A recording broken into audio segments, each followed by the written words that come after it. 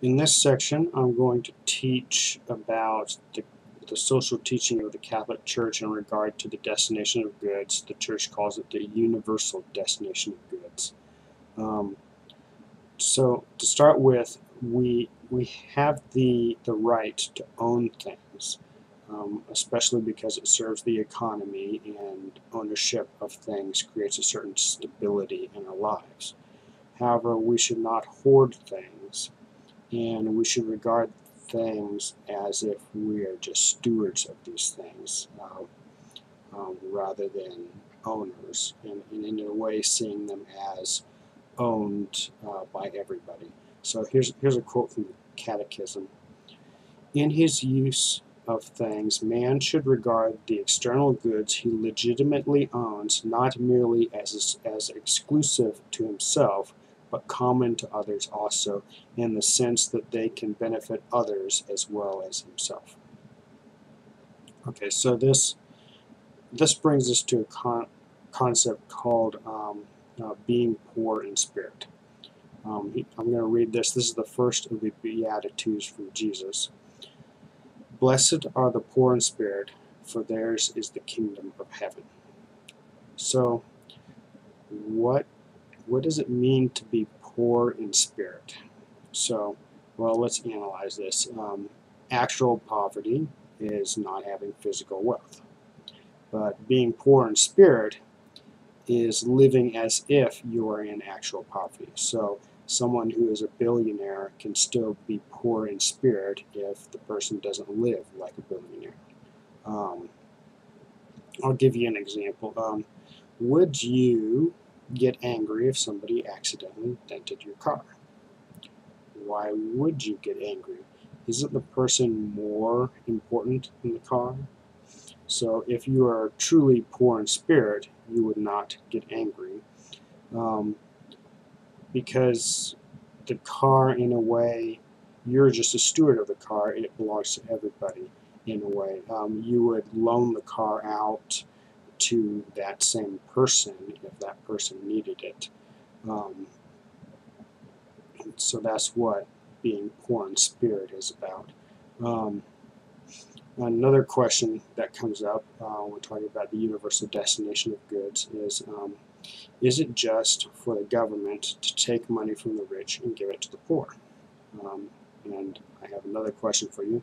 Is it just if an economy makes it difficult for the poor to rise in the economic ladder, if the economy that you live in has economic barriers to the poor to be able to rise up, is that just? Well, no, that's not just. So if you live in that kind of economy, then it is just for the government to take money from the rich and give it to the poor, because in a way it's owed to the poor because of the economic barriers. Although that's not the only reason the government might want to do that.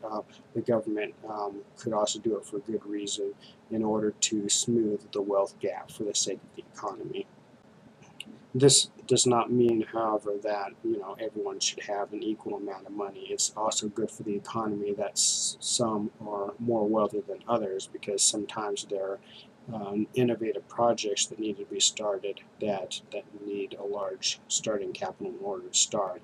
So the next point I want to make is that we as individuals have an obligation to help those in need, but we need to be smart about it.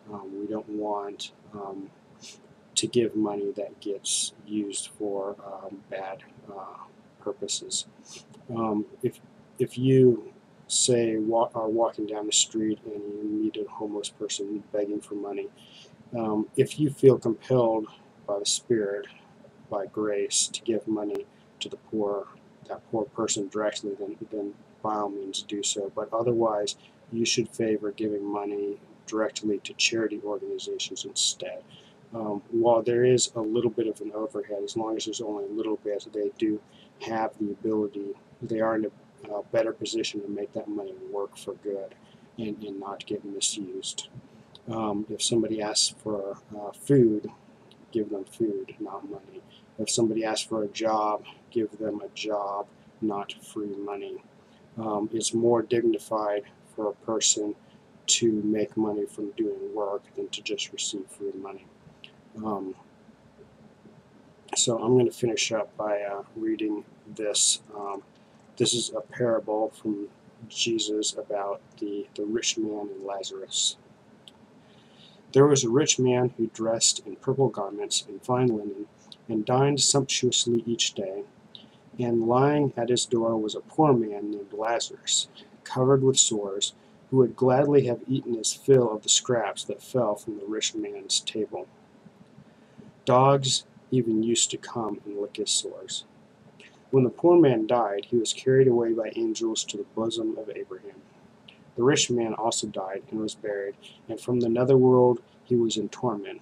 He raised his eyes and saw Abraham far off and Lazarus at his side, and he cried out, Father Abraham, have pity on me.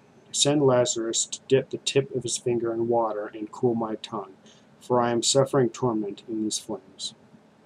Abraham replied, My child, remember that you received what was good during your lifetime, while Lazarus likewise received what was bad. But now he is comforted here, whereas you are tormented. Moreover, between us and you a great chasm is established to prevent anyone from crossing who might wish to go from our side to yours, or from your side to ours. He said, Then I beg you, Father, send him to my father's house, for I have 5 brothers, so that he may warn them, lest they too come to this place of torment.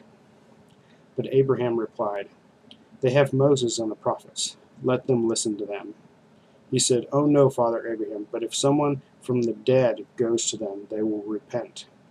Then Abraham said, If they will not listen to Moses and the prophets, neither will they be persuaded if someone should rise from the dead. So about this, one thing I want you to note is that Jesus did not give a name to the rich man, but the poor man had a name.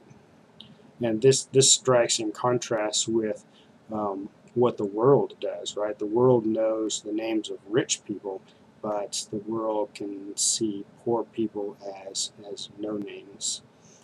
But Jesus, we can see where his heart lies is with the poor. So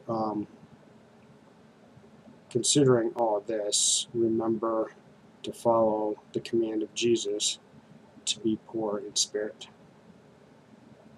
May God bless you